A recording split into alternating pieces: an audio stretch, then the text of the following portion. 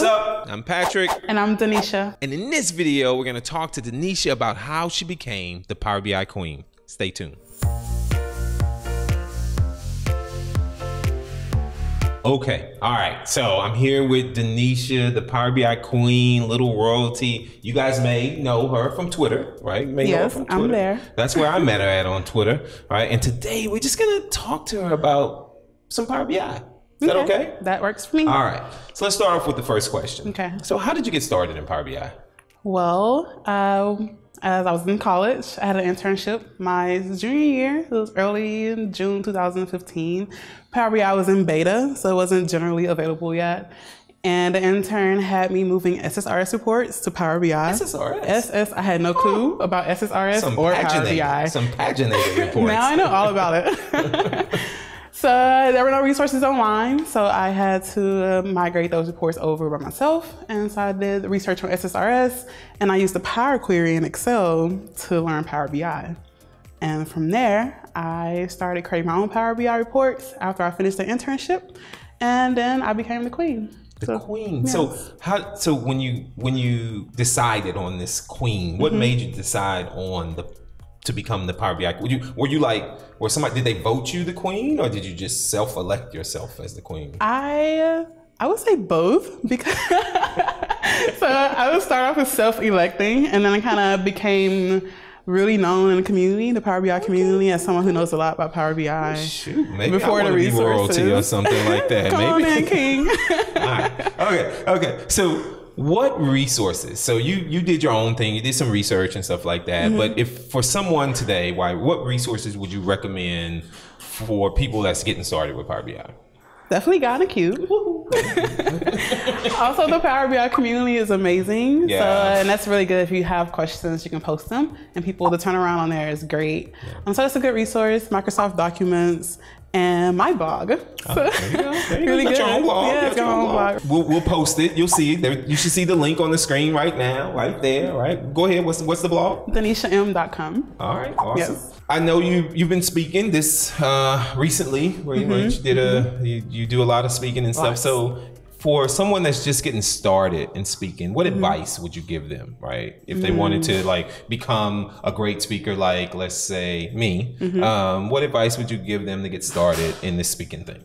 Well, probably practice, definitely. No, that's not good advice. Yes, practice is great advice. Get out and do events with audiences that you know. So get out into your own community and speak. My first speaking event was at Memphis, where I'm from.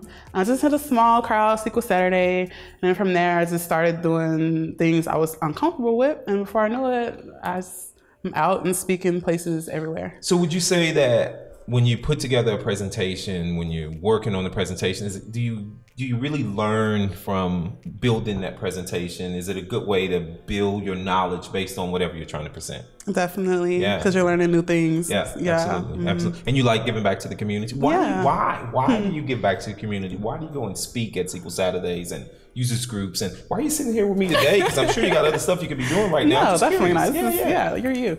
Well, I think it's because I don't know. I just like the community. I like helping people learn. I like people listening to me speak. I like to be the center of attention. I know someone that does. Yes. People can't see him. But. So it helps. It helps to be in that kind of position where I can teach people and they're learning a new tool. So talk to me about Power BI administration. I know you and I talked about the Capacity app and how you did your own thing. Tell me, how did you get into it? What do you think? How can it be improved? Whatever, just give me your take on Power BI. So we can go on and on about Power BI administration. Sure. But to keep it short, so how I got into it. So Power BI, I started off as a developer, developing reports for marketing analysis. And then from there, I went into monitoring premium environment. Yeah. So being a pro user and seeing how the premium environment was set up, there was no one really monitoring it or seeing the resources that were being consumed. So I took it upon myself to say, let me look at the capacity that's going on. And the customer at that time needed those resources to be monitored because they started to spend more money on premium capacity. So I took it upon myself to look into their capacity and see how things are being used. And because there was really no one else who was monitoring it, I became that sole person to be the administrator. The reason I love it so much is because I'm able to save customers money, and I'm also able to help pro users optimize their reports. So the last thing, right? The last thing I want to ask you is if you had your own little magic wand or your own little pixie dust, right? What would you change about Power BI? What would you add to it, or how would you make it better? I recently got this question and it was really hard to answer because I love Power BI. So to find something that I don't like about it is difficult. And my answer to their question was the monthly, having to tell my customers that, oh, this updates monthly, so go out and learn these things. So that for me is tough because I work with so many Power BI users. And so to be able to have to go out and teach people, I have to find a way to help incorporate the new features in my customers easily every month. But I love the monthly features. Like that's my favorite. It's like a good and a bad because it happens every month, but you have to actually teach people that these. Double-edged. Yeah, so that's probably the only thing for me.